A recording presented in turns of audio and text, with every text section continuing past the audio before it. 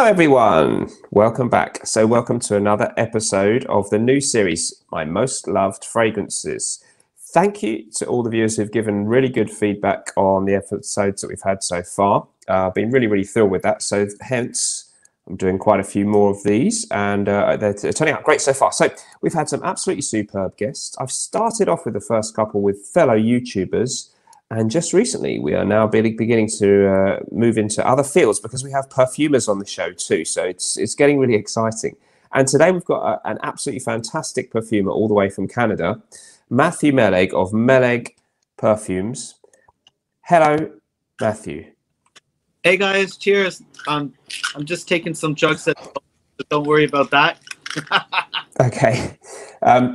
Great to have you on the show. Thanks for joining me. I've interviewed you once before in a more general way about your fragrances, but today it's this the special format. So as you have been told a few moments ago, and other viewers may hopefully remember, the format of the show is for you to tell us about your 5 most loved fragrances, most cherished fragrances, perhaps fragrances that have the most significance in your life or your fragrance journey, that kind of stuff, not necessarily just the best 5 smells in your collection at the moment. And as you are a very increasingly well-known and respected perfumer yourself, what I do is insist that we have one fragrance as well as the other 5 that is one of your own that you'd like to pick, which you can throw in at any moment in the list. But before we do that, we like to get to know our guests a little bit more with a few general questions about life, etc. So I'm going to kick off with that subject. So, of course, you're over in Vancouver, Canada. And at the moment, without getting too heavy, I'm always asking guests, how are things with the general pandemic lockdown situation, etc. in Canada at the moment? We're doing okay. You know, I mean, the city's not locked down.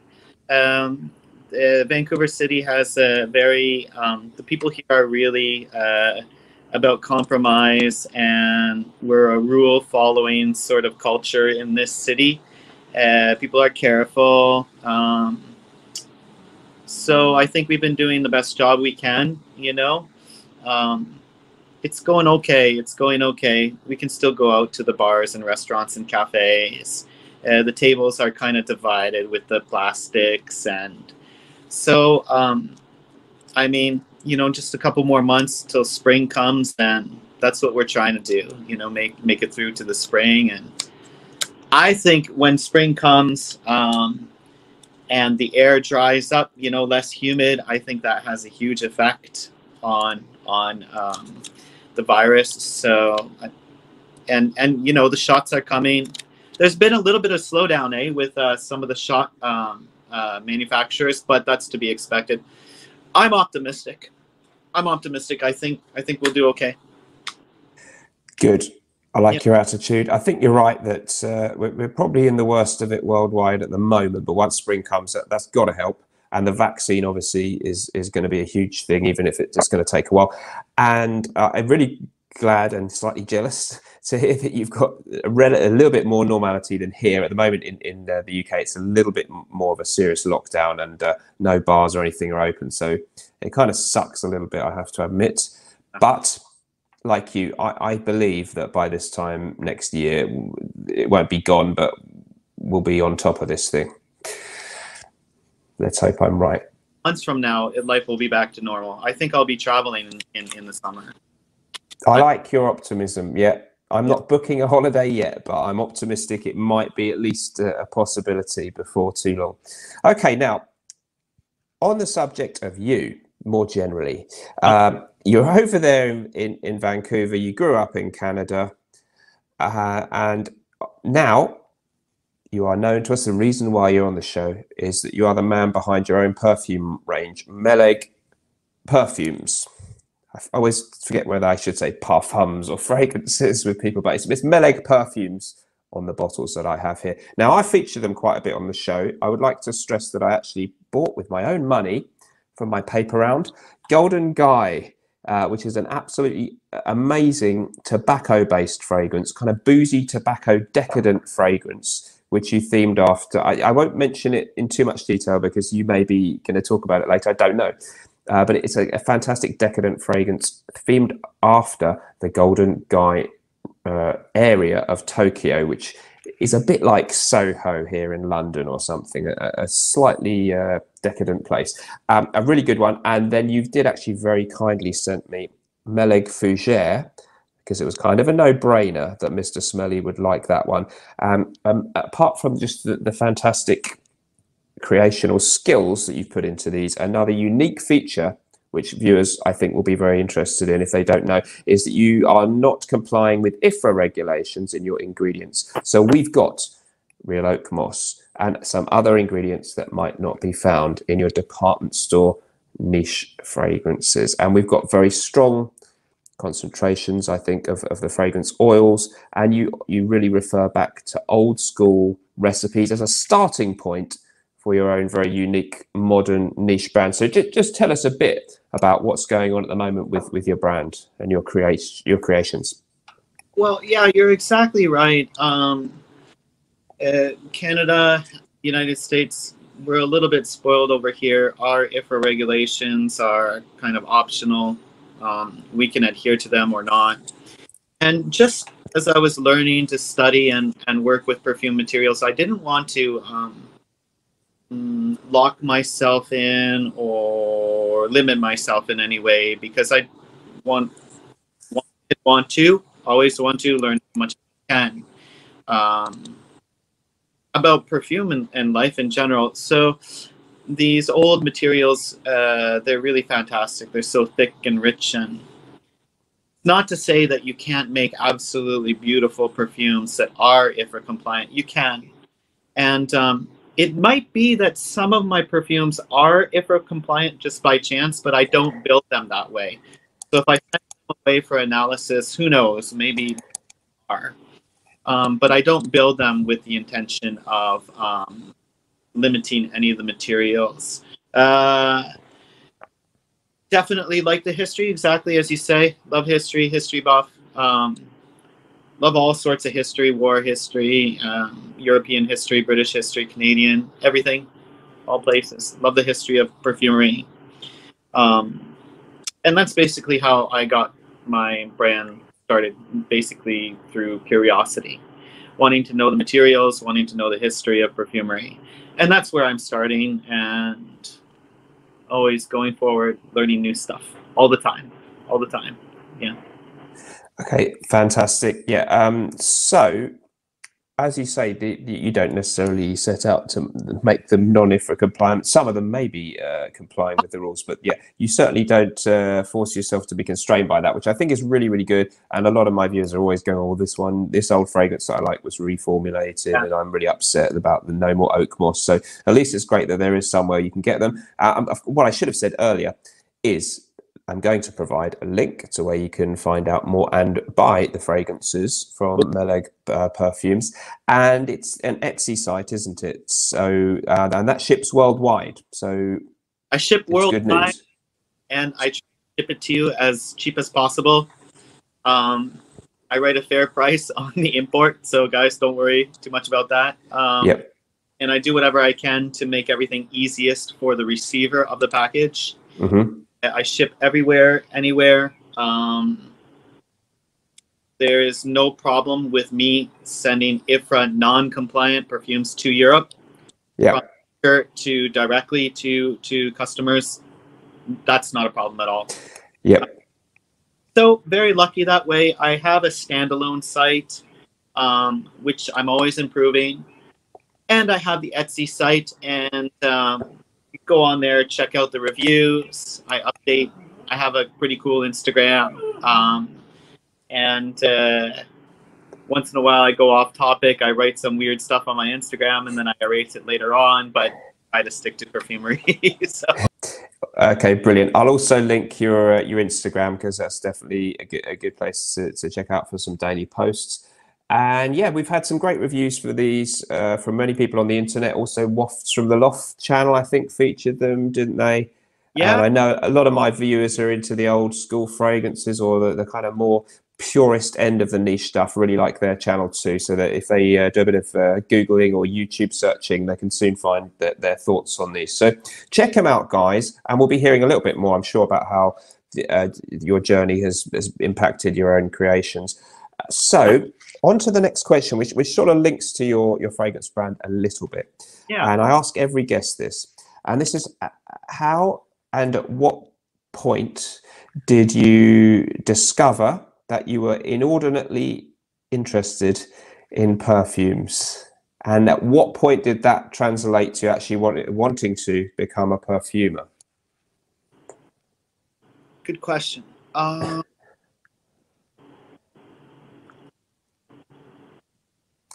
My parents were not together, right? Divorced. My mother was in the city. So when I went to visit my mother in the city, I always went to the kind of gorgeous, beautiful shopping centers that you don't have in the countryside. And in my mind, there was always a link between perfumery, art, my mother's the artist, sophistication, and just things, places, people, stories, cultures, and a kind of fantasy landscape in my mind that was connected with perfumery, the fast pace of the city, stores, luxury, that sort of thing. Perfumery are always, it kind of locked in my mind. Okay, so it was something over there, and I would visit my mom once a year or every 2 years or something like that, or sometimes every 6 months, and then I return back to the farm. Now the farm, of course, it has its all like it's filled with beautiful scents as well. So I sort of fell in love with perfumery and perfumes that way, because it was connected with my mom, connected with the city, connected with an exotic place in my mind, right? A place away from the farm, some kind of really cool, interesting, So that, I think that's, it's fair to say I fell in love with perfumes in that context and within my mind. Hotels or travel, department stores, gold interiors, or Toronto has, it's like a small London. It's got quite beautiful hotel lobbies and that sort of thing. And when I visited my mother, we would go to these very interesting places. So I fell in love with perfumes in that way, as something exotic and kind of a treat for oneself, you could say. I think everybody kind of has that, exotic sophistication, refinement, art association with perfumery. Okay, that makes good sense to me. Yeah, and so it was from a very early age then, because sometimes we have guests and it was only in their 20s or a couple of years before they started their YouTube channel or whatever that they suddenly got interested. But it was there for you right from the really early days. Yes, not a specific perfume per se, but perfumes generally. Okay, that makes good sense to me. Okay, so let's assume that you always had a slight interest in this, or a more than slight interest. Then, fast forwarding quite a long way, at what point did it actually occur to you that you wanted to make perfume?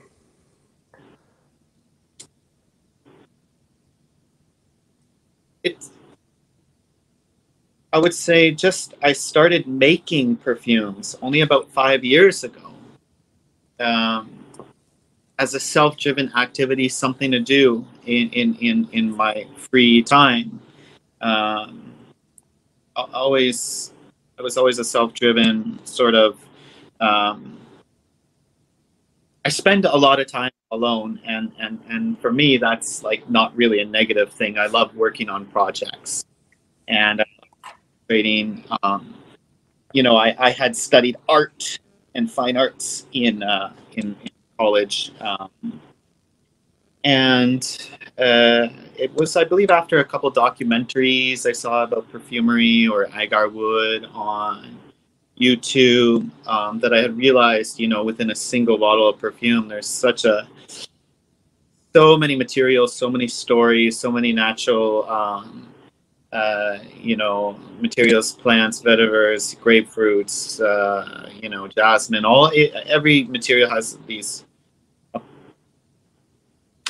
all these connections with all these different farmers and processing plants and chemists, and you've got the whole world inside of a bottle of perfume. So it was these documentaries that I came across on YouTube that really drove my interest towards, so I bought a bunch of essential oils, and sort of smelt them and wrote down what I thought about the perfume and what I smelled. An essential oil is essentially like a tiny little perfume in and of itself. It's a single essential oil might have like 300 different molecules, and it's got so many facets, and you can really study and sort of concentrate on that thing before you, putting language to something you smell. And for me, it was kind of an addictive process, this putting language to what something smells like, and it just sort of grew from there. So I never had any intention at all of either selling perfumes. Never. It wasn't my intention. I just genuinely liked studying the materials and just wanting to know more about perfumery. And I think the fact that there are so few perfumers in the world, that, I thought that was interesting too. Hey, why don't I teach myself something that not a lot of people do? Why not, right? It kind of makes you feel a little bit special in a little bit of way, So that drove me towards learning about the materials inside of perfumes and how they're grown and what they smell like. Yeah, just curiosity, really. Yeah. Okay, fantastic. And I mean, that happened maybe 5 years ago.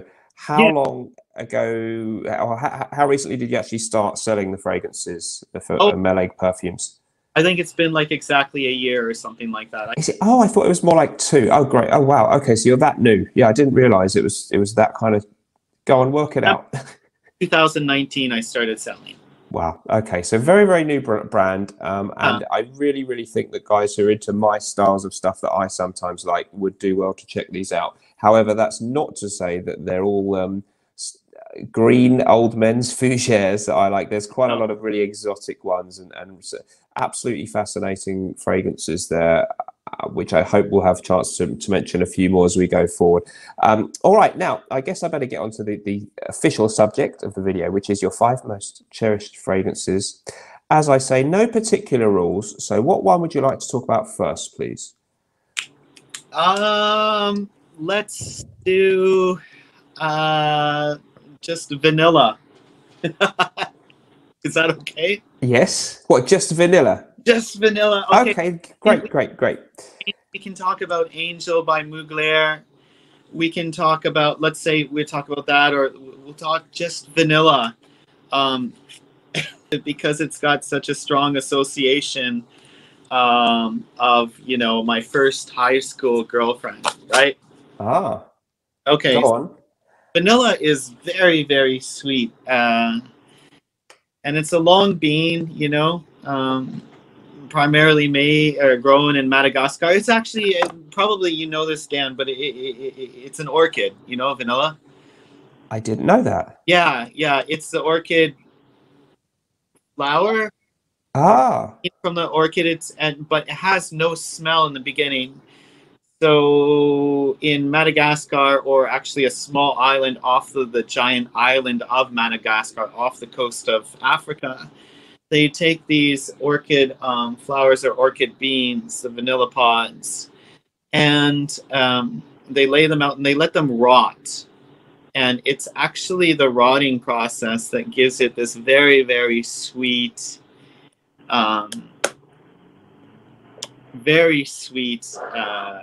smell, vanilla, right? So vanilla for me is like, it's got, it cannot be taken away from sex at all. It's 100% sex. Yeah. Vanilla means sex to you? 1,000%. Vanilla. Explain. Woman for me. The straight guy, right? So for me, right? Okay. So vanilla is So I don't know what your experience was like in high school, but basically the general rule in Canada for high school students is that nobody in high school really knows how to apply, just a little bit of perfume. Right. Or, the girls, they, they very often would like cake on the makeup. More is better. When you're in high school, you want to drink have contests where you drink like a case of beer or you smoke like an ounce of weed in one night and you brag to everyone just how far you've pushed your limits. Yeah, okay. Well, the guys will spray themselves with Axe body spray every single inch of it because, common sense would have you. It's obvious, isn't it, Dan? Like a tiny little spray of Axe body spray, if the girls like it, if you use half a bottle, they're going to love you. Right? It's logical. Yep. Yeah, it's very logical. Yeah. And it's the same thing with the girls in high school. A little bit of spray, and if you cake yourself with the perfume, the boys come running. Which is kind of true. Like if everybody's drunk and at a rave or something like that, and your senses, you can't really key on to anything. So if you're really locked into the fragrance, it's kind of like like a fly flying towards the bug zapper. But anyways, so I can remember vanilla. My very first girlfriend, the first girl that I ever French kissed. Right. Well, she wore a very vanilla, strong, sweet, edible smelling vanilla perfume, and I can't tell you exactly which one it was. But all I know is it made me like really horny, and because she would spray it like along her chest, and she would put sparkly makeup here, right? And young people, so young people like they look good no matter what. They work out, don't work out, whatever, So we're both very firm and young, and she had great shape to herself. So. Remember, just like making out in like cornfields. Of course, I'm from the countryside.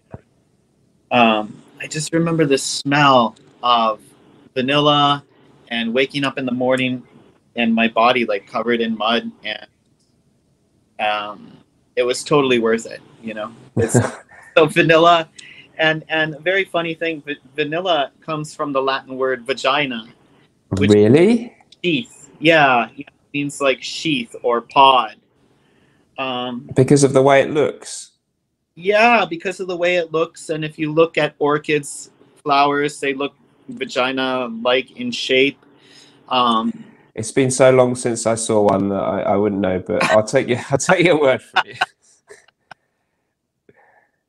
I vaguely remember. Yeah. Who was that American female painter? She was married to the very famous photographer. I don't know. What was her name? American painter. O'Keeffe. So Miss O'Keeffe, she would do lots of Georgia O'Keeffe.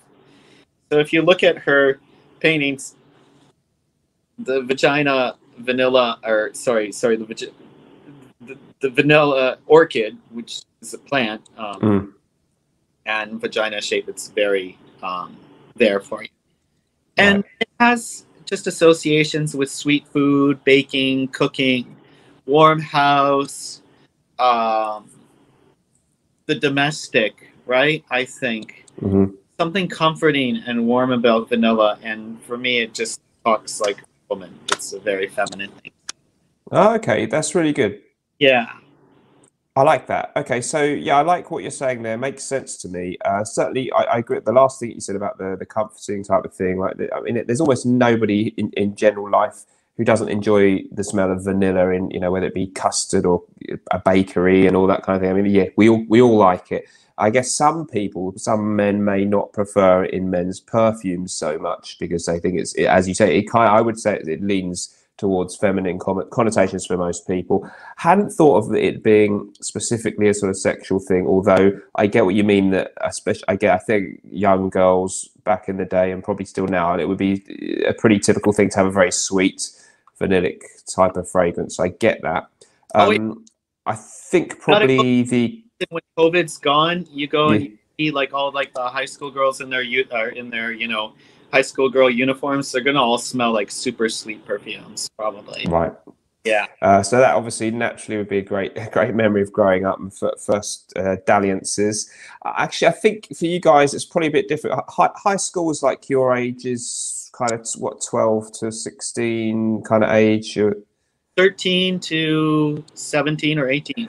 Yeah, okay. So it was what we would call secondary school here. Now, I think over there, I don't know what it's like now, but we wouldn't have had a culture where many people were wearing strong fragrances of any kind at school. Of course, we wear these school uniforms here.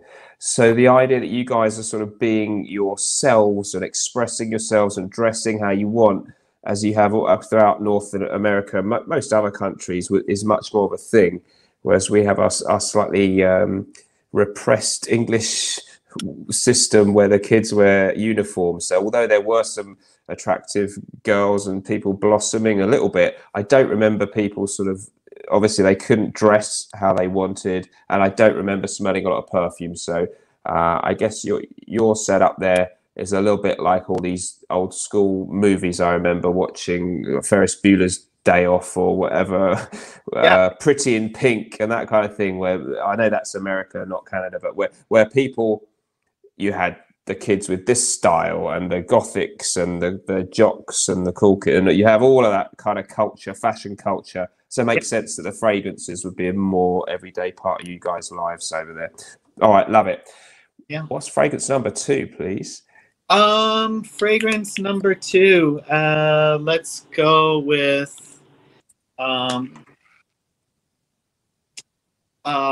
let's go with Terre de Hermes, I guess. You surprise me, Why? Matthew, because it's such a mainstream smell, and I think I associate you with smells that I don't smell every day in your own curations. But go ahead. What is it that you like about it? I really like it too. It's absolutely a very harmonious perfume. It's so well constructed. The thing that I like about it, and I have it here on a scent strip, is I think it, as I was telling you, I used to go on these vacations to visit my mom in the city, me from the countryside, go to the city. And one of the first really, I thought it was quite different at the time of smelling it. And I think it still is quite unique, actually, but you smell it all the time. But it's the pepper notes in Terre de Hermes, Terre de Hermes, that really caught my attention. And I can remember sampling it, and I think it was one of the first very, very thick perfumes. The original came out, it's still maybe quite thick and resinous, and maybe I was trying like the 30% version, like the eau de parfum or extract or something. But it was a very thick, oily, and peppery perfume, and so lively. And I really associated that with life in the city, with sophistication, with the things that I didn't have in a small farm. And then as I went, as I'm studying perfume, and I looked at, really studied it, it's such a fascinating, harmoniously well-built perfume that only a man or woman or whoever, a perfumer that really knows the materials could ever possibly construct.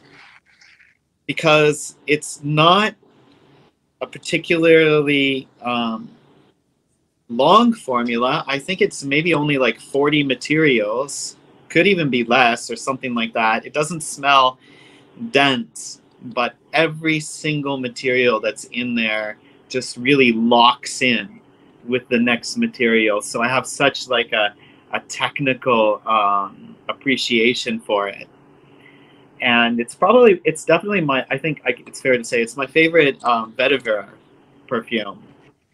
It's transparent and it's vetiver at the same time, and everything within it celebrates the vetiver. So I love it. So I'll just give you a breakdown of my appreciation. I made little cards, so in case Go on. Mm-hmm. So this is vetiver, right? And it's the root, right? Vetiver are these roots. And so when you smell vetiver essential oil, it's a very rooty, earthy, slightly peppery material. It's woody, it's earthy, it's rooty. But the way that they actually extract the essential oil from this is it goes through a very the roots, the rootiness, the earthy, the woody, the dense, the cool rooty earthiness. It goes through the extraction process, and it's very, very high temperature steam distillation, and it takes on a burnt smokiness. So vetiver essential oil is simultaneously this cool, earthy, rooty, very masculine, down to the earth, you know, farmer, rural setting, with this addition of the smoky distillation process. So you have the earth, you have the smoke, you have the wood, and slightly spicy too, because it's roots. You know, if you think of ginger or something, it's got that spicy aspect to it, a bit peppery. And so I know that there's a lot of, there's vetiver in this perfume. And then off the top notes, and then another material that's really a lot in this perfume is ISO-E Super. Have you ever smelt it alone? No. I was aware that Terre d'Hermès is described by some people as an ISO-E Super bomb. And I feel like I have a sort of understanding of when I smell that there's quite a lot of it in something, but yeah, I never claim to be good at knowing all these essential oils. So yeah, please enlighten me a bit more about that. ISO-E Super smells like cedar wood that's been steamed with mineral water. It's I like it. Absolutely gorgeous. Like this is like an onsen bath in Japan, right? Where I used to live. I lived there for a decade, and you can go in these cedarwood baths where the water comes up from the earth like 3,000 feet or 1,000 feet down below, many thousands of meters, and it's mineral water. And the mineral water steams the cedar planks. And I swear this is exactly what ISO-E Super smells like. It smells like this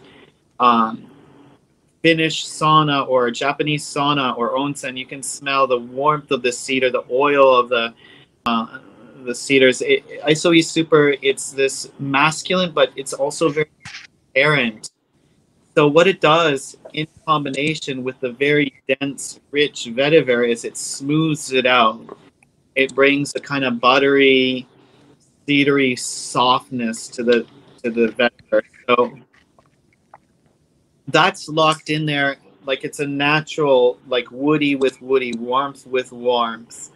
The minerals of the dark soil in the vetiver locked in with like the kind of soft, smooth, mineral salty aspects of ISO-E Super, and both of them actually have nuances of pepper too. So another big part of Terre d'Hermès is actually the peppery part, and he uses a lot of, I think, pink pepper.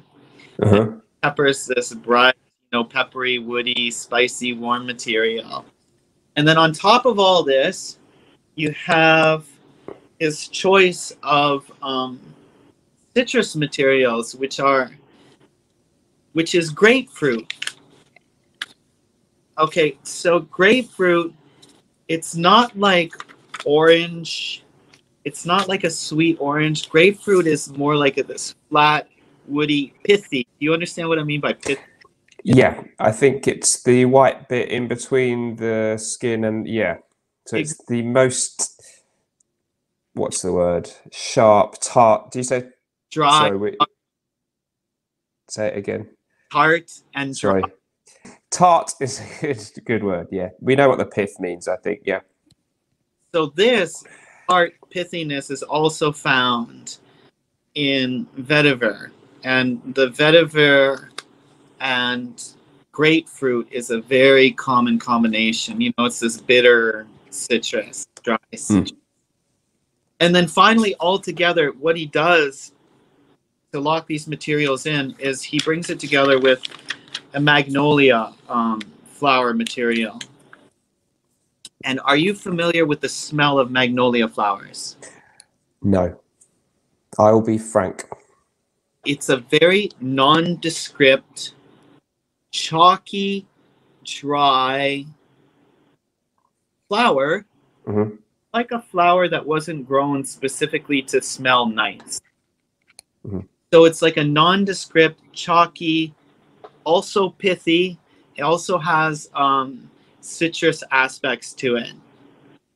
So just his choice of materials in this perfume, it's so well done. It's so harmonious. And so that is my number 2 perfume for sure. For today's choice, it's a beautiful creation. Okay, that is a superb choice. I am a big fan of it too, and it was really great to hear that breakdown from someone who understands how this stuff works, because I don't.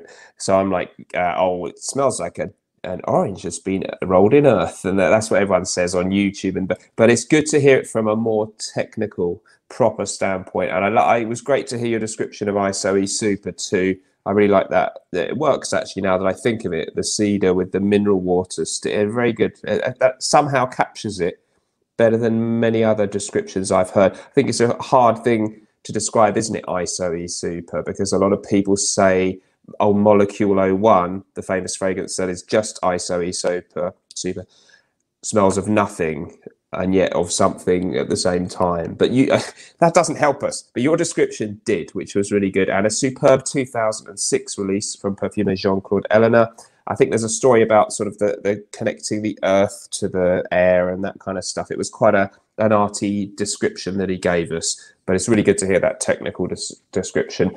And undoubtedly one of the great masculine releases. Thank you so much for enlightening us about that one. What's number 3, please?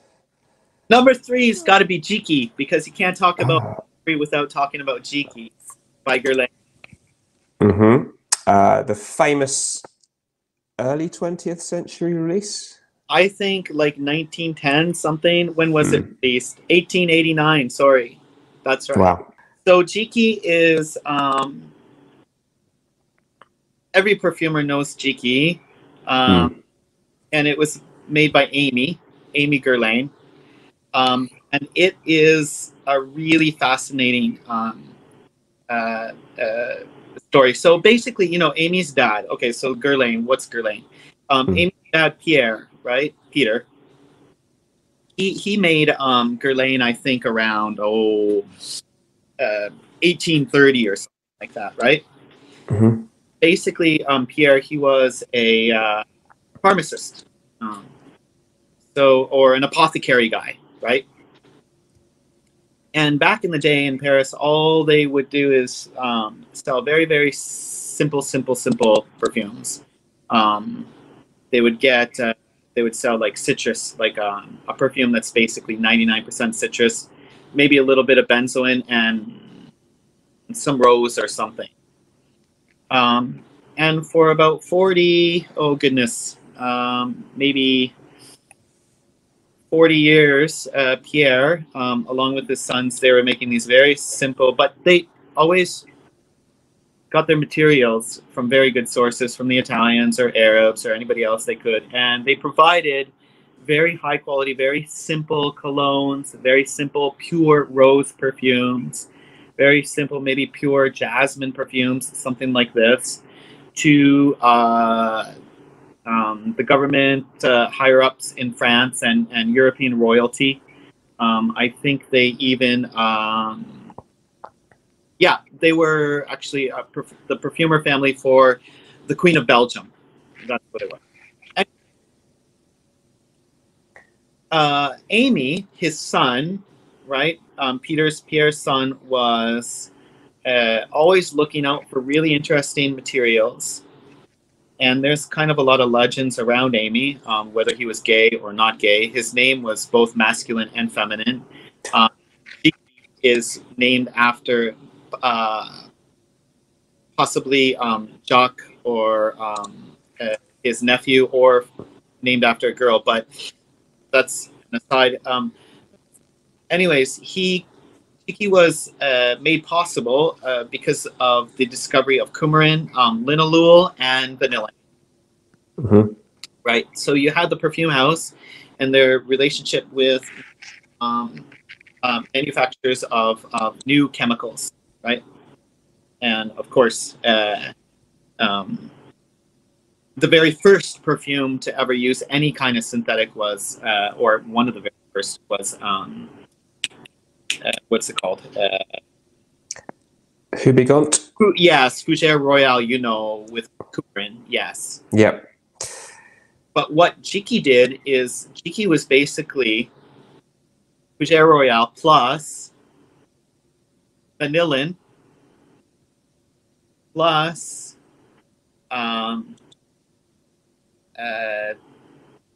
tonka bean, mm-hmm. more coumarin, more rosy, more middle notes, and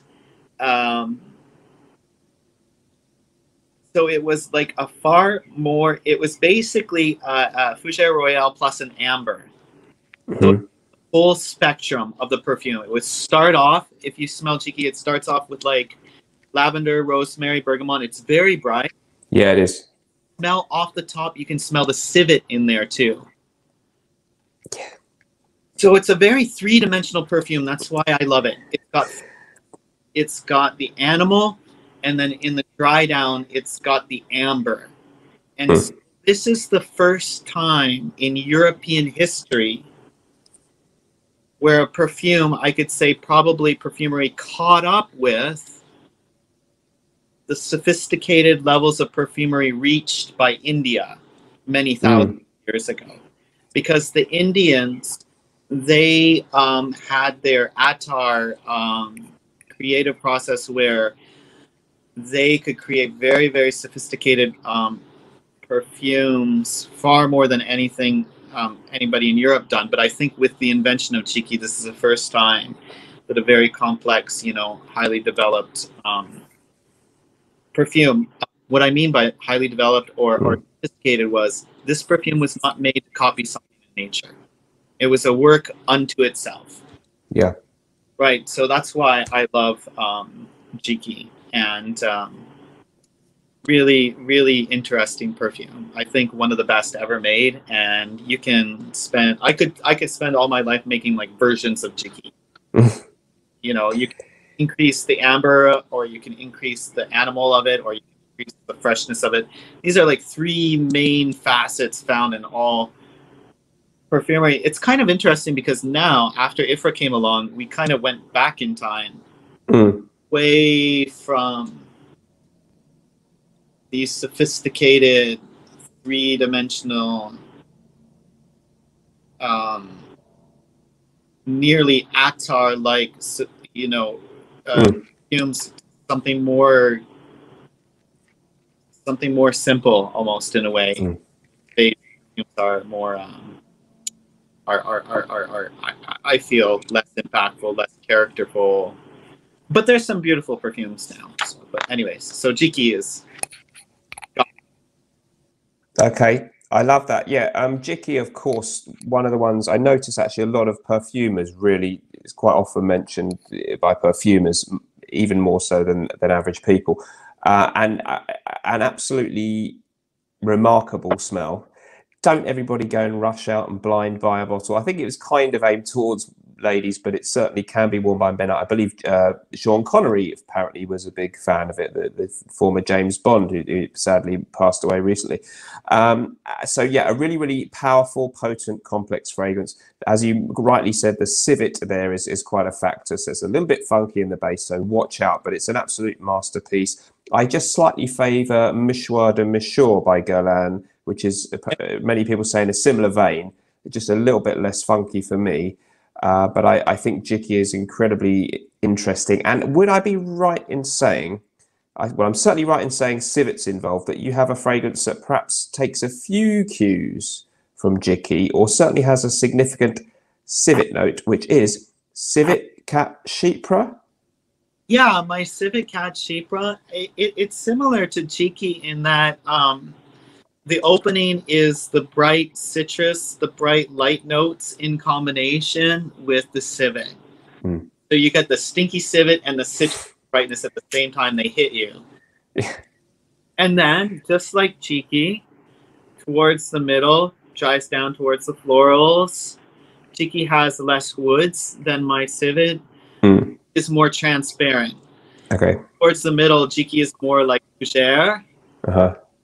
And then they both dry down rather amber-like. But my appreciation for Guerlain, if anybody from Guerlain is watching, give me a ticket. I want to come and I want to walk around your mansion and I want to pick your brain and I want to go to your museums and I want to see, because I want to learn everything about that house. They're my most influential house. They're amazing, man. They're really, really good. Really. With you all the way on that one. Yeah, really amazing historic French house. So that, and yeah, good to know who your favourite overall house is. Great choice. Cannot argue with that one. So we've had some great ones from the pantheon of the Hall of Fame of fragrances. That was number 3. What's number 4, please? Kiram. Moving to the 80s. Oh. So Dan, I think we're about the same age. Mm-hmm. I think we were born on the tail end of irresponsible parenting. Okay. Or I just feel like life was a little bit more simple. Our parents still kind of recovering from the 70s or 60s, me, let's get high and not really worry about tomorrow sort of thing. I remember being like 4 years old and my parents having a bar in their living room and everybody, all of our neighbors having bars and shag carpets and everything was kind of orange or brown. Right. Really good music and everybody had an awesome stereo system and records. Yeah. I don't know if your parents, but I can't say, I don't know if my mom would deny it or not. I don't know if my parents were high on coke, but certainly probably the people that came over to party with them were. And, they have like, ABBA playing in the background or Jefferson Starship or Yes. And I just feel like it was a more innocent, more fun time, a bit hedonistic, certainly more sexist, but this is when a lady could be a housewife and the dad maybe worked for the same company forever. So a little more simple life. This, I can remember guys, my uncles, right? I had so many uncles.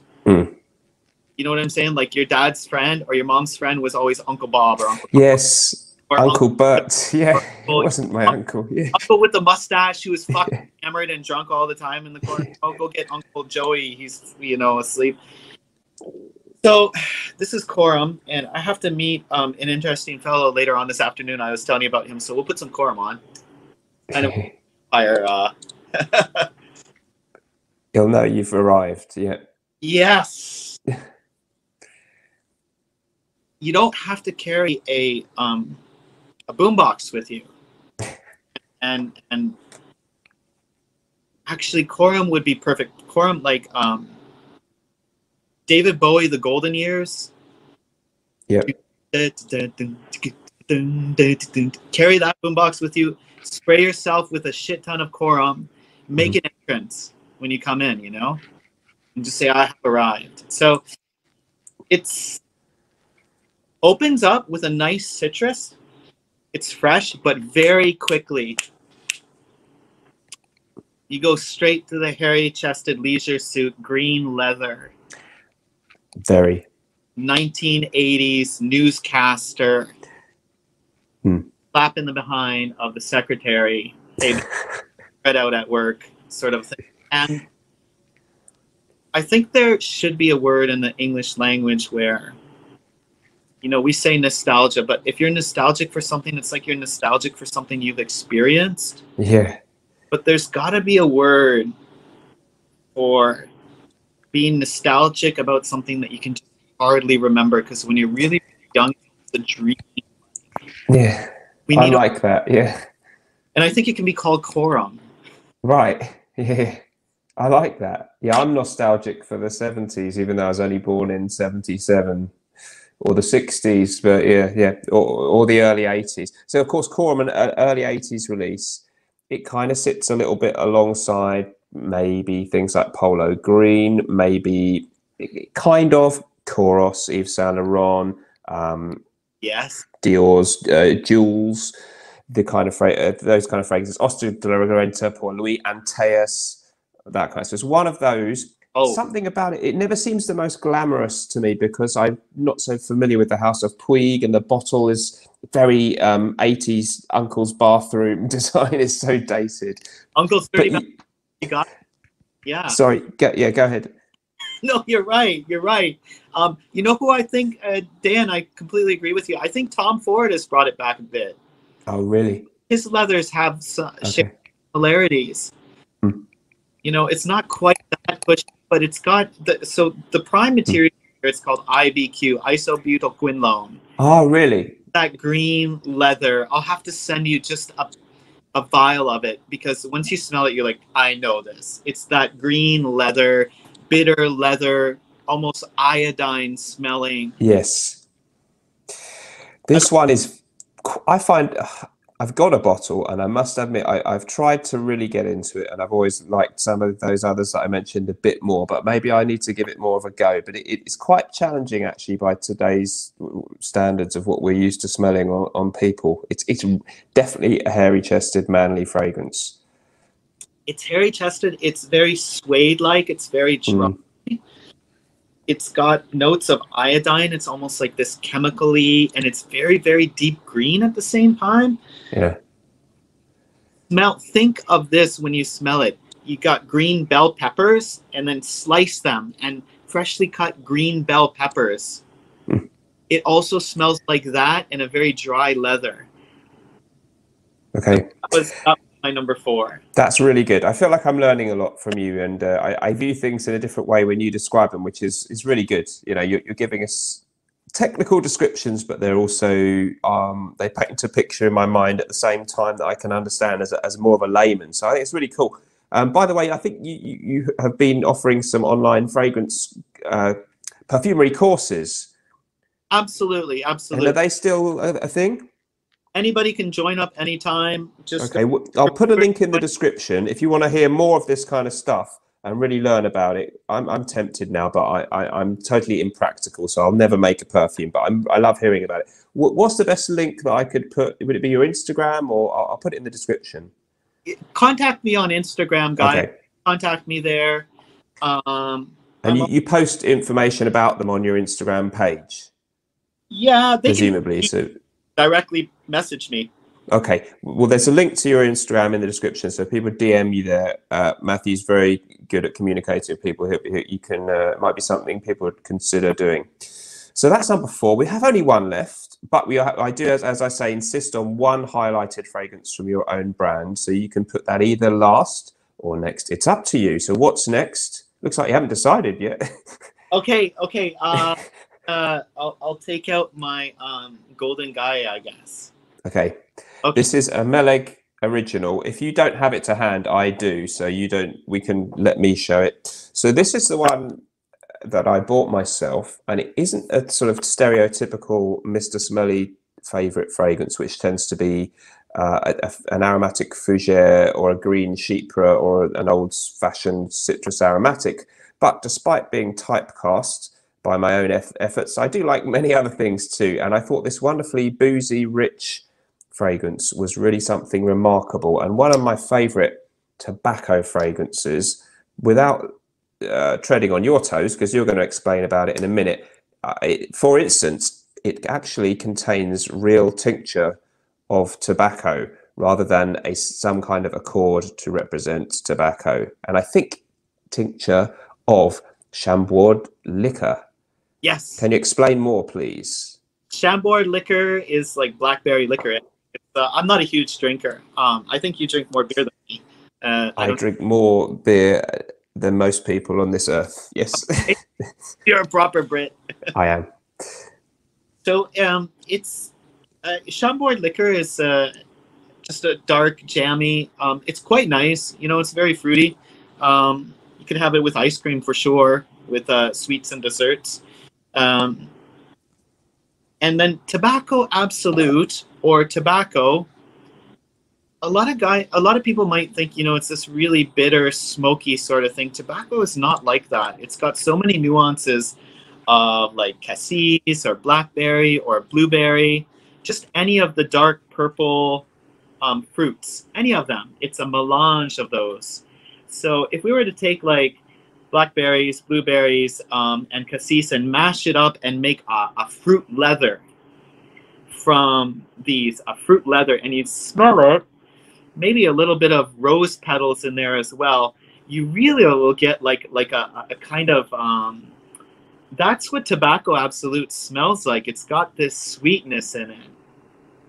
So anyways, long story short, I used to hang out in a place called the Golden Guy in Tokyo, which is like next to the red light district, actually inside of the world's largest red light district. If you go to Tokyo, you should visit it. It's very safe. It's very tourist friendly. And actually anywhere in Japan, you'll never have any problems with any danger whatsoever. It's very civilized people. But you are allowed to eat and drink in these bars in the Golden Guy. And I don't know if you have these in London, but these tiny little micro bars, each with their own unique theme.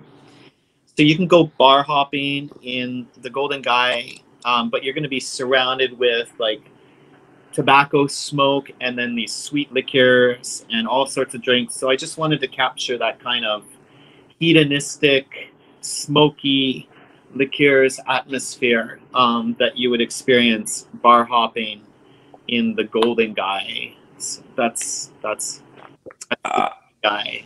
I think Road, GAI. It's like alleyway, the Golden Way. Just the golden alleyway, effectively. Yeah, well, you certainly captured it.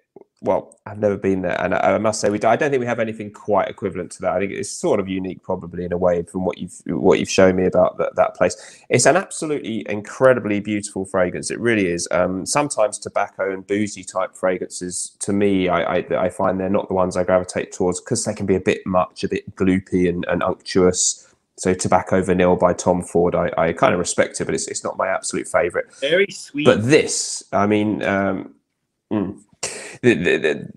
this one is absolutely, it's actually very wearable. It's not overpoweringly dense to me. You know, I would feel fine going to any kind of casual occasion or dressed up or whatever in this one, but it's got that beautiful, beautiful natural smelling tobacco and a beautiful booziness and all kinds of other complex things you can find out if you go to the link in the description where they've got the proper note listing. It's really, really sensational. And I really, forget Bentley for Men Intense or something. Actually, I do still like that as a good cheapie, but if you're looking for a really good kind of boozy, amazing fragrance that's kind of, what's the word, rich, decadent, fires up your imagination, that kind of thing. This really, really does it, and it's something amazing. And I love that you've got the real tobacco thing. And of course, naturally, I think when we first hear about there being a tobacco note in fragrances, some of us think, oh, well, that's not very good, because you think of the smell of fag smoke, cigarettes or whatever.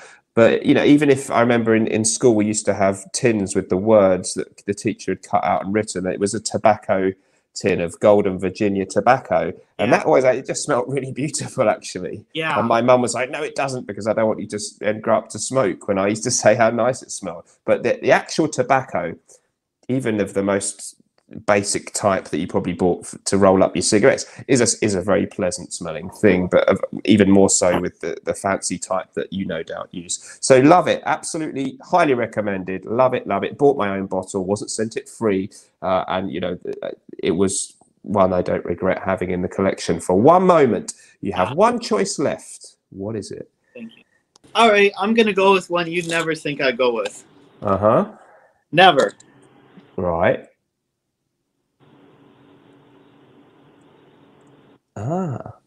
Squid. Yeah. Zoologist squid. Yeah. I wouldn't have thought that would be your favorite. I don't know. I have so many. I like all of them just because they're different for different reasons, right? Yeah.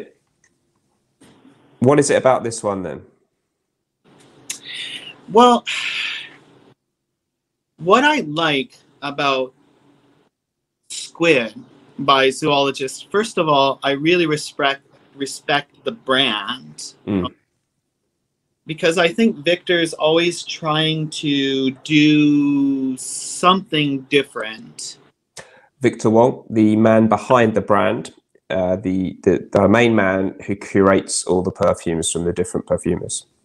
Yeah, and he's always trying to find, you know, if you buy the Zoologist collection, you're going to get something different from every bottle. So it's a wide range, and from a business perspective, that's quite a bit of a risk. Yeah. Right? And what I like about this perfume is its simplicity, in that it is a celebration of ambergris. So it's an aquatic ambergris mineral sort of perfume. Very easy to wear. And I think you could probably layer this perfume with so many other ones. And I think it would really enhance quite a few perfumes. Especially if you were to layer Zoologist's Squid with some citrus. Layered Zoologist Squid with, for example, let's say Creed's Aventus or something like that. I think it would go fantastic. It would just make a nice... There's an airiness to them, right? There's saltiness to both of them, actually. And now the main materials in these marine, aquatic, or let's say salty or ambergris type materials, it's ambroxan. And ambroxan, absolutely, it's very beautiful. It's very, very beautiful material. That is, of course, the sort of synthetic representation of ambergris. It is, exactly right. And I do have, now, ambergris and ambroxan is this, it's woody, it's dry. Okay, this is the landscape I get from ambergris or ambroxan. They're somewhat similar, slightly different, but you know, off the west coast of parts of, I think, the northwest coast of Africa, you have these giant sand dunes, and they come up right up against the ocean. Right. So the way that I picture the scent of ambergris or ambroxan is that you have these giant sand dunes, they come up right against the ocean. It's a very hot, salty place. You get the winds from the ocean, the cool winds. And imagine there's a log on the beach, but it's bone dry. It's white, white, white, white, white. And so ambroxan, ambergris, it smells of this very clean, dry cedar. Very clean, dry cedar covered in misty salt and minerals from the ocean. So it's simultaneously very aquatic and dry. And that's a property that only exists with ambroxan. So it's quite beautiful. It's actually quite beautiful in its simplicity. Another perfume that I like for this minerality is Tom Ford's Oud Mineral. Oh, right. Oud Mineral and Zoologist's Squid are both very abstract, modern creations, yet it captures, it's quite beautiful. It's quite beautiful. To me, if it was like a painting, it would be like just a white, abstract, modern white painting with gesso and just little flicks and layers of texture here and there, slightly off-white, you know, slightly off-white pink, slightly off-white blue, like a very, very washed out opal. That's the Squid perfume. And Eau de Mineral. You can smell, I can smell in this one the cedary frankincense. I can smell in it the ocean. I can smell the seaweed a little bit. I can smell the bone dry wood. I can smell slightest pepperiness. I can smell so many things in it. So it's quite pleasant, especially like stuff. So everybody go ahead and try that. No doubt, you know, Zoologist is a good brand, and so that was my kind of. I know you would never, because my perfumes tend to be very, very thick, and they don't have the transparency to them, the shine through it. But it's beautiful. Okay, brilliant. I like that one a lot too. From what I've tried, I think I've got a travel spray somewhere like you. And I mean, when we say aquatic fragrance, many people might think of Acqua di Gio or L'Eau d'Ossé, and they're very good. But this is kind of really an aquatic smell that captures some of those real sea smells in a slightly more complex and artistic way, I think, but very, very wearable. But it's you know, when we say aquatic, this is a real niche aquatic artistic fragrance. Really, really good and extremely wearable and versatile. A lot of the Zoologist ones actually are. Some of them a little bit more challenging and maybe just artistic, an unlikely signature scent for most of us. But Squid could be. It's really, really good stuff. And so quirky and strange. You'd think, well, that's a non-starter. Calling a fragrance Squid, who's going to want to wear that? But his brand's done brilliantly well. So you've got to hand it to him, really. Very brave concept, the whole thing that he does, isn't it? But it's been a huge success. Beautiful. I have a custom kind of perfume myself that is partially inspired by Squid. It's just called the Pacific Northwest. I like it. Squid with a lot of pine notes. So it's kind of like, you know, a block away from my place, we've got the ocean, and then we've got Stanley Park, these, you know, 80-meter high, giant ancient pines. With the landscape. And there's a slight touch of frankincense in here, which is, it's very naturalistic. And I love the salt accords. I love the smell of salt and minerals. So it just goes to show you that sometimes these synthetic materials like ambroxan, which actually is in nature, it's isolated. It's just distracted from it. You know, so it's not fair to say ambroxan is not natural. It's in nature. It's just that the are able to create the exact thing in isolation. Yeah. It just goes to show you that these synthetics can be more true to nature than natural materials can sometimes. That's a very long story. We'll talk about it one day. But I love it. The airiness, and you know, it's beautiful. Yeah.